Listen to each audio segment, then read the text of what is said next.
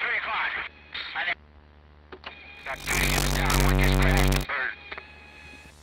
They've got 23.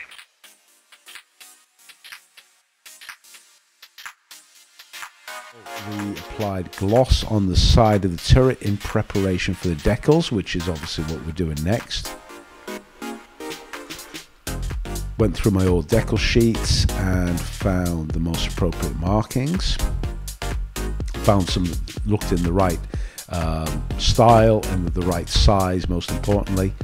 I didn't have 515, but I got 516, which is close enough. I mean, we're doing a representation. We've got the battery or squadron square with a circle in it. They had a square, but we used a square and a circle. A bit cooler. Put on the decals. This is pretty damn easy. It should be. So wet the surface, stick on the decal, blah, blah, blah. We know what we're doing here. Again, make sure you have got this gloss surface. Don't listen to these other chumps on the internet saying you don't need gloss. Put gloss down. There we go. They're in position.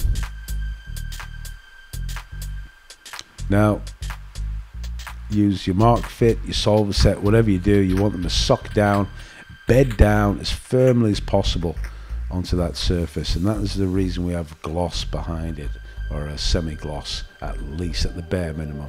There you go, they're on, and let's see what the problem is here. There's a very, very visible film there from the decal. It looks terrible. It isn't right. We can see on the reference photos that they were not glossy. They did not have film on them. They weren't big stickers. So let's eliminate this. And we're going to use, here we're going to use the Lifestyle and Entertainment Department made in Japan.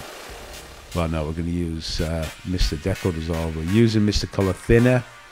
We can use the leveling thinner, we can use the normal Mr. Color Thinner. This, I'm going to immediately tell you guys, high risk technique. More appropriate to armor, you can use it on aircraft by all means. Here's your big gun, use Tamiya extra thin cement. The same thing will do it, but you can have disaster, Mr. Ending Tears. The secret here is application. So you get your Q-tip or your cotton swab, get some thinner on it, make sure it is not soaking. You do not want this stuff anywhere but the decal. And as you can see, I'm rolling the Q-tip across the surface of the decal. This is the technique. Just roll it gently. And what you do, you tend to do maybe 2 applications at a time. Don't keep on the decal continually scrubbing and scrubbing and scrubbing. Believe me, you ruin everything. So you do this over time. Start rolling it, let it dry, come back, roll it, and over time the decal film will dissolve, believe me. On top of that, the decal will dissolve. On top of that, the varnish will dissolve, and so will your paint.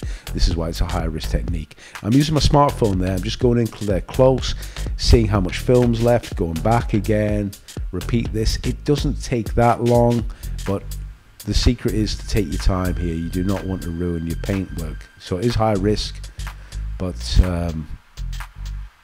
it does work. This is the only way I know how to do this.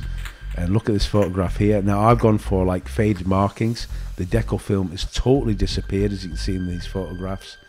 It looks amazing.